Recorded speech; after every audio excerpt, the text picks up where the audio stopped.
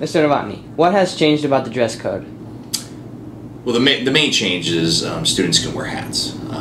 You know, that was something that has been very popular.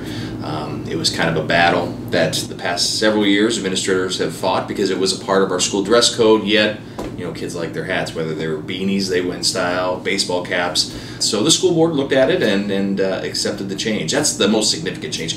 Other than that, I think most of it's the same, you know, about, you know, wearing proper clothing, cannot have anything that's derogatory, you know, towards, you know, race or sex or, you know, drugs or alcohol. So a lot of it's the same, but the biggest change is the wearing of hats. You still need to show the face. I mean, a lot of times, and that's a safety issue, we have to be able to identify kids, you know, if we have a fire drill. But a hat, as long as we can still identify the student, is okay. It's, besides the dress code, what else has changed? School rule-wise, you know, we went to 4 lunches. You know, before AL had COVID, we had 3 lunches. Then with COVID trying to spread all these kids out, we went to 6 lunches. What we found out, maybe through the COVID experience, is that having 4 lunches by grade level was something we could do. It's working out pretty well for us. So the lunches are pretty good sized, and you know, sitting with their own grade, I think kids are appreciating that.